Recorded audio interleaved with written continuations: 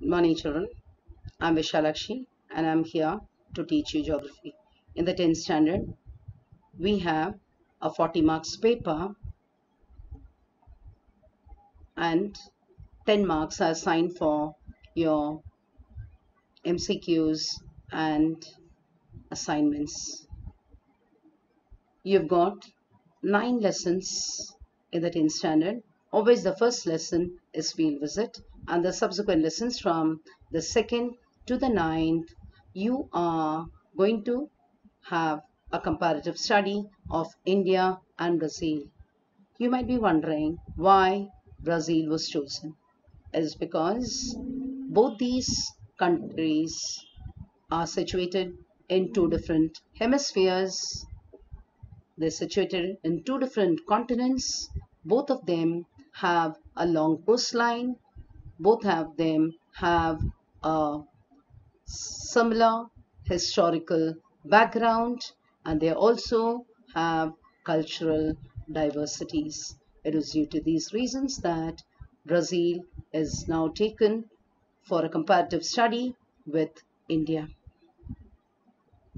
Now, let's come to field visit.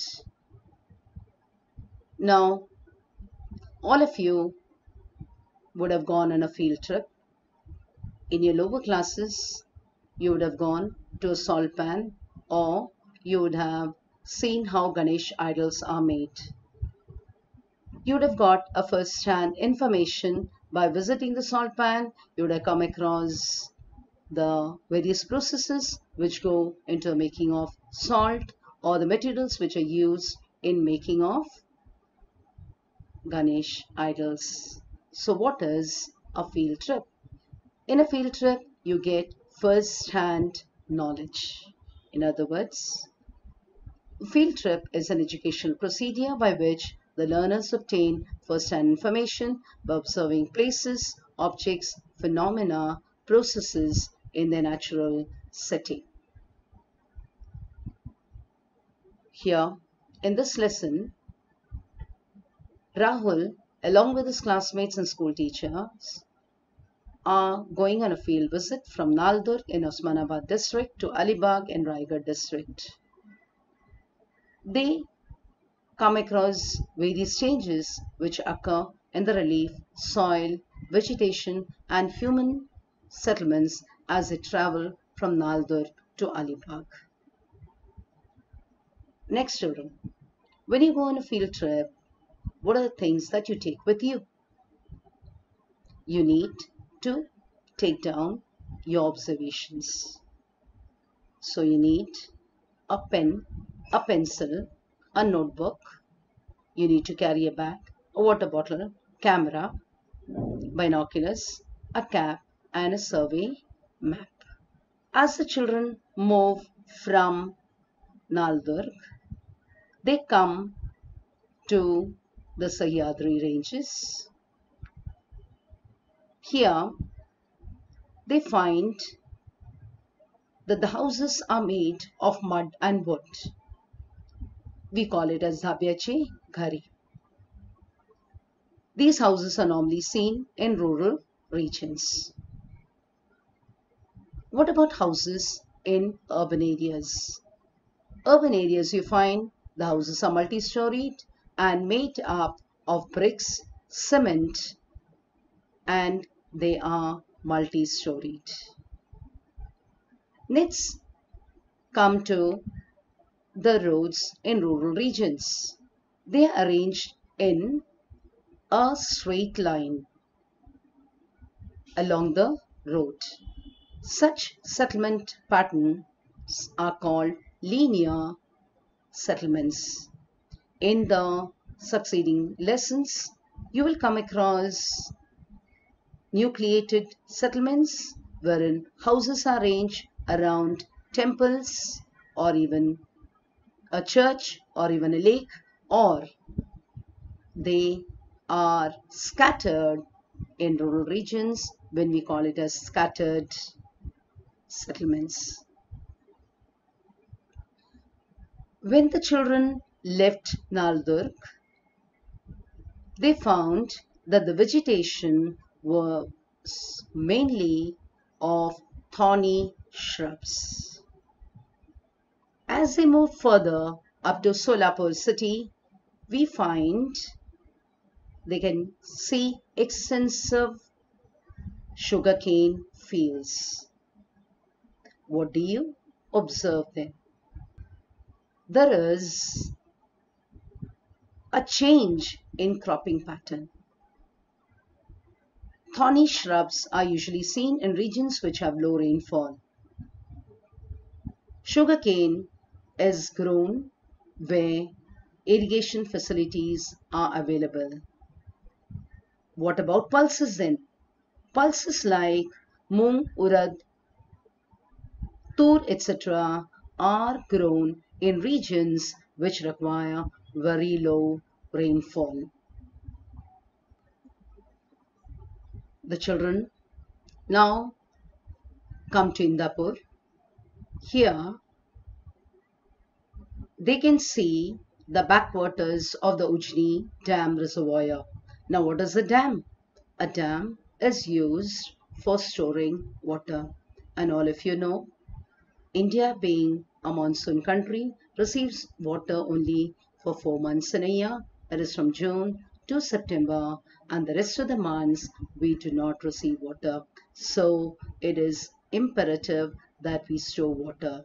Hence, dams are used for storing water.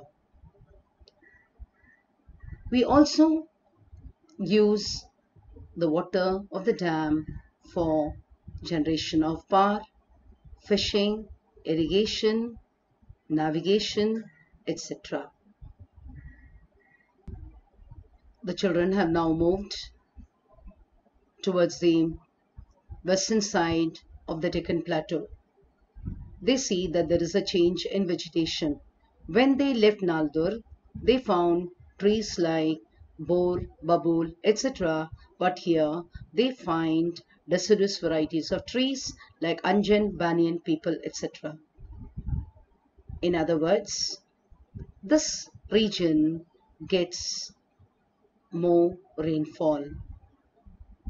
These are usually the deciduous varieties which grow in regions of more than 1000 mm of rainfall. They now move towards Pune and they start climbing the Sinhagad Fort. Sinhagad Fort is a popular hill fort like Pratapgarh Fort or Raigad Fort. All these hill forts have been built as security and to keep an eye on the surroundings. As they move down the Sinhagad Fort, they can notice that the topography is rugged. Along the foothills, they can find rock debris. This is a basalt region, a type of igneous rock. As such, the entire Deccan Plateau is made up of igneous type of rocks. Further up, you can find the Khadakwasla Dam. Khadakwasla Dam is used to provide water to the surrounding regions of Pune. They now move towards the Kalyan Darwaza. We can find numerous lakes here. There are 48 such lakes in and around Sinhagad. This is called Devtaki or Sacred Lake. The water here comes from a spring and can be seen the whole year round, and it provides water to the people living in the Sinhagad. Along the Mumbai-Pune Expressway between Khandala and Lonavala, we can see the Rajmachi Fort. It is situated towards the western side of the Sahyadri Mountains. It has got twin fortresses and a machi is seen all around the two fortresses. To the western side of the Sahyadris, we can see waterfalls and cliffs. This region is also the source of rivers Ulhas, a major west flowing. The students, along with the teacher, now move to Khopoli. In the Ghat section, this is also called the Khandala Ghat or the Bor Ghat. Here, they can see deciduous trees, dense forests of deciduous trees like teak. This is called as Devrai, Vandrai, or even sacred groves. These pristine forests have been left untouched by the local people, and any sort of interference is banned. The children can now feel a cold air coming from the sea. They've now moved towards Kolaba Fort. It's also called Alibag Fort and it is situated on a wave-cut platform. As it is surrounded by seawater, it is called a sea fort. You might have heard of other sea forts like Sindhudurg, Janjira, etc. The sea forts were built for security of the seas. Further, now the children move towards the beach. There's an Alibag beach here, and as you know, a beach is formed by deposition of sand along the sea coast. Now, children, do you know the occupation of the people who live here? Yes, it is fishing and agriculture. Initially, fishing was the main occupation, but later on, agriculture also came to practice in this region. Coconut, betel nut, jackfruit, as well as other spices are cultivated by the people here. Today, tourism also has become an important occupation. So, children, by now, you might have understood the importance of field study. Yes, it gives you a first-hand information. You cannot have geography without field visit. It's an integral part of geography. It tells you about the interrelationship of man and his environment, or the physical and cultural process. Children learn through observation.